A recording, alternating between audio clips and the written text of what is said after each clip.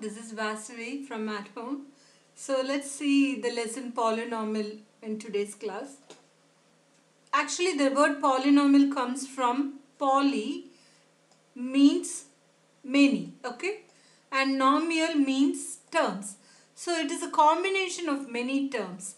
The polynomial is a combination of many terms. To describe it even further, I can say polynomial is an expression consisting of variables.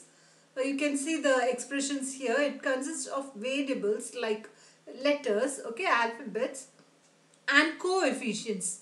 That is, say for instance, you have a polynomial x cube minus 2x squared plus 3x minus 7, okay.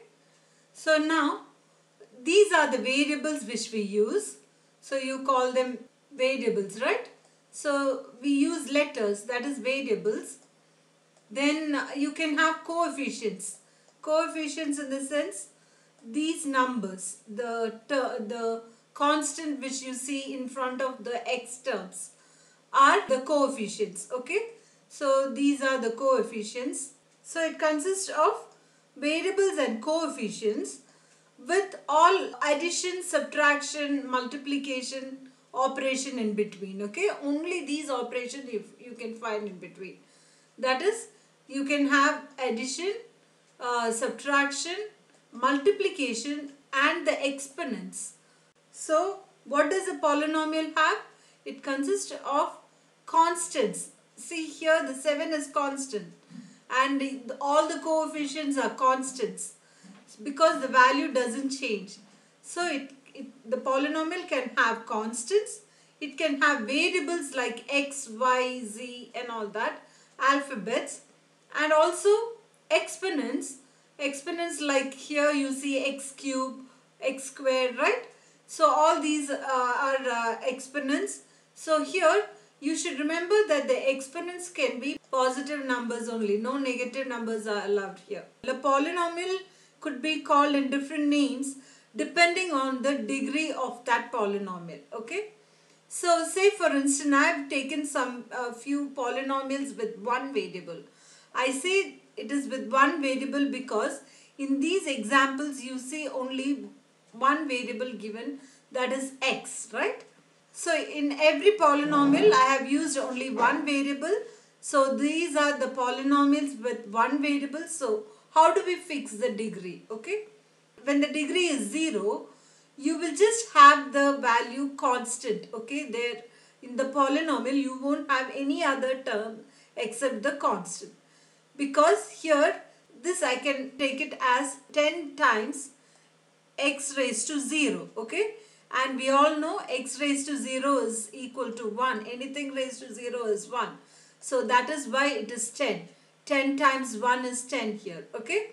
So when the degree is, when the constant is given, when just a number is given, you can say that the degree is 0. So when the degree is 1, see in this equation, you find that the power of x, the highest power here is nothing over here. So you take it as 1, okay? That means it is a linear equation, linear polynomial. Here this is very easy to solve. All you need to do is keep your variable on one side and take all the constants on the other side. You arrive at a answer. Next is polynomial with degree 2, okay?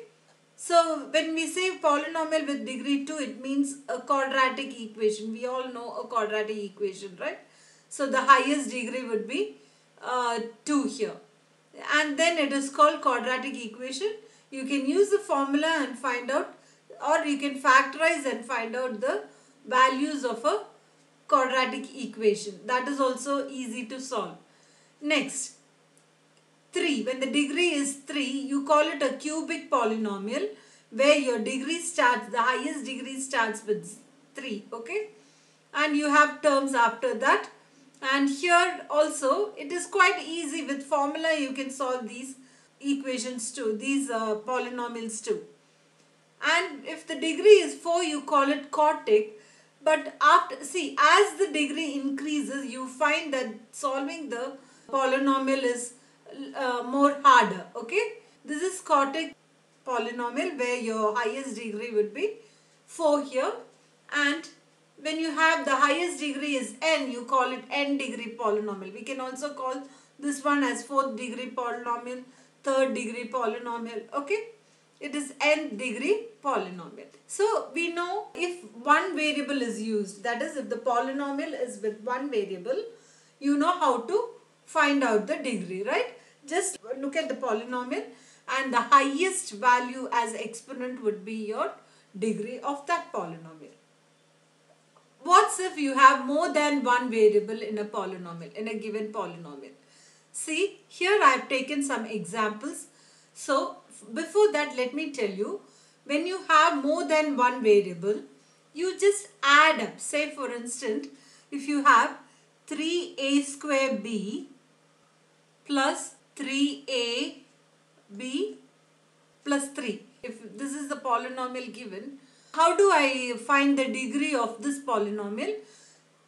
I just add up the exponents of the variables, okay? So here it is 2 plus 1, so that's 3. And here it is 1 plus 1, right? For a it is 1, exponent is 1. And so here the highest degree is 3. So I would say that this is 3rd degree polynomial, okay? Since you have more than one variable, you have to add the exponent of each term and then decide the degree of the polynomial. So you have 2a cubed plus 3a squared plus 4a. You just have one variable here, all a, right? So here your degree is the highest degree, which is 3. Okay? I can say the degree is 3.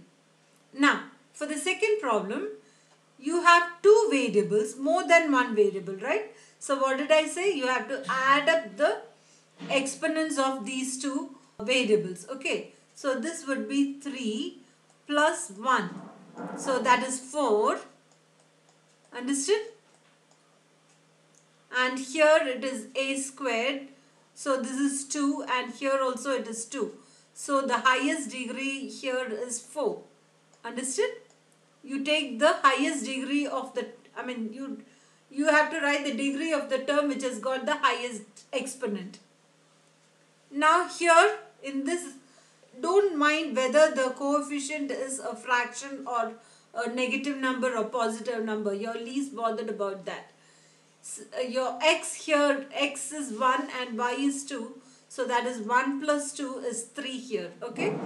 The exponent is 3. For the second term also you have the exponent for x is 2 and the exponent for y is 1, right? So there also it is 3.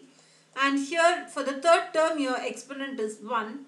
So the highest degree here is again 3. And for the fourth one, you have 4n square n. So here again divided by 6. I told you fraction doesn't matter. Your variables are on the numerator. So just add the exponent. This is 2 plus 1. 3. Okay, the first term's exponent total is 3. Here it is just 2. So the degree here would be 3. Understood? And here again it is all one variable. So there is nothing to add. You just take the highest exponent. So that is also 3. So this is how you find the degree of a given polynomial. Okay.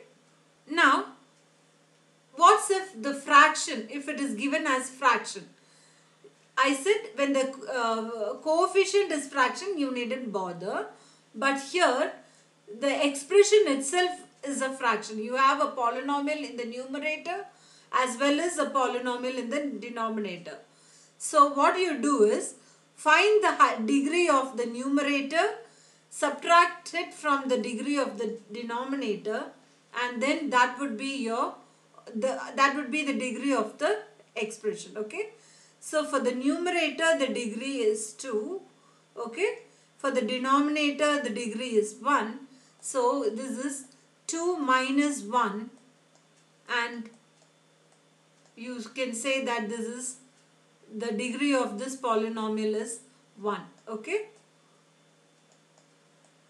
The second one, here you have the polynomial in the numerator, the exponent is 2, the highest degree is 2. For the second, for the denominator also the highest degree is 2. So you get 2 minus 2 and this is 0 degree polynomial. Okay, 0 degree polynomial. And the last one here, the numerator has the highest degree as 1 and the denominator has highest degree as 2. So that's 1 minus, that is equal to 1 minus 2. Always the numerator minus the denominator. So that is minus 1. The degree of this polynomial is negative 1. And here when I say degree, the degree can have several meanings in math. Okay. If we are doing the geometry part, what you mean by degree is the measure of the angle. Okay. For measuring the angle you say like 36 degrees. This is also called as degree or 90 degree. So the measure of an angle is shown in degrees. In algebra, degree is the largest exponent of a polynomial with one variable, and when it is more than one variable you have to add up the exponents in each term and the highest value you take, and when it is fraction you just find the degree of the numerator and the degree of this denominator separately, subtract them and get the degree of that expression. Hope you are clear with the polynomial and finding the degree of any polynomial, right? So we can do further in the next class. Thank you.